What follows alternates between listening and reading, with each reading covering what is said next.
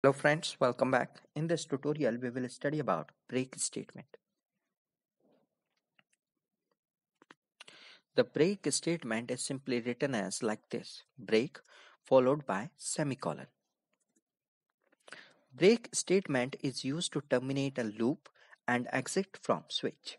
Till now, we have not studied about switch statement. About switch statement, we will study later in a separate tutorial. This break statement can be used within a for loop, while loop, do while loop, or switch statement. Now, how this break statement works, it will be more clear when we execute this program. Now let us see this program.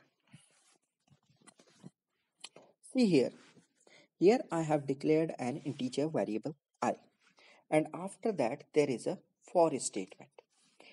Now see what happens. What I am doing with this for statement, by using this for statement I am printing all the integer numbers from 1 to 5. Now see here, when I execute this program, what happens? All the integer numbers from 1 to 5 will be printed. Here you can see this. Now let us see how this break statement works. So inside this for loop, right, I have written one statement: if value of this index variable I is 3, then the break statement will be executed.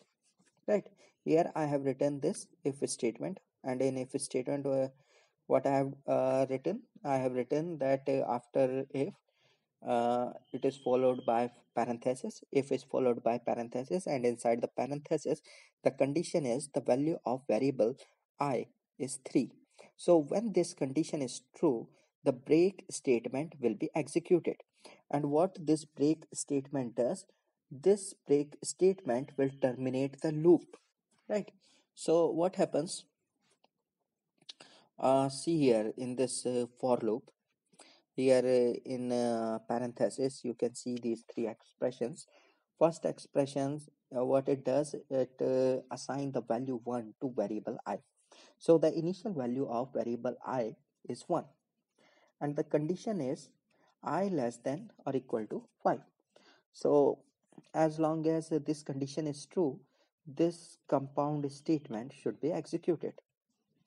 Now see this third expression. What this expression does, at the end of loop, this expression increases the value of variable I by 1. So inside this curly braces, you can see that first statement, what it does, it checks if the value of I is 3. If the value of I is 3, then the break statement will be executed. And after the execution of break statement, what happens? It will terminate the loop. Control will directly come out of the loop.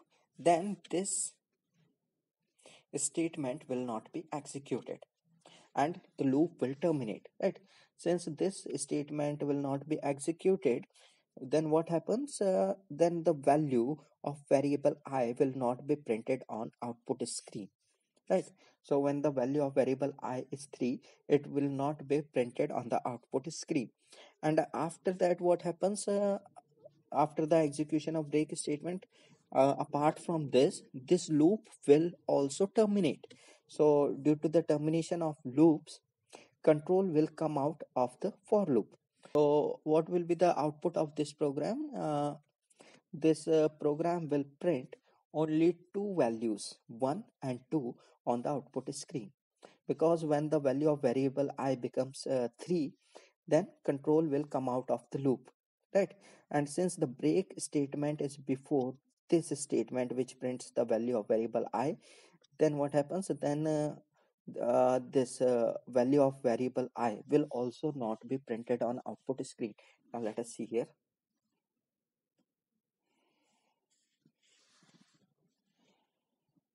So when I executed this program, you can see here only two values are printed on output screen. Now see the difference.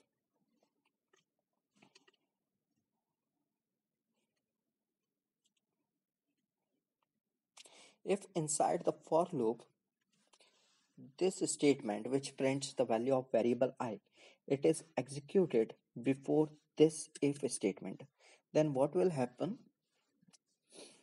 uh, when the value of variable I becomes 3, then first the value of variable I will be printed, and after that it is checked whether the value of variable I is 3. Since now the value of variable I is 3 at this point, then the break statement will be executed and control will come out of the for loop. So the values 4 and 5 will not be printed on output screen, but the value 3 will be printed on output screen, because break statement will be executed after the execution of this statement which prints the value of variable I, right? So when the value of variable I is 3, first the value 3 will be printed on output screen, and then break statement will be executed after checking this condition. Now see, when I execute this program, you can see the output values 1, 2 and 3 are printed on output screen. So this is how this break statement works.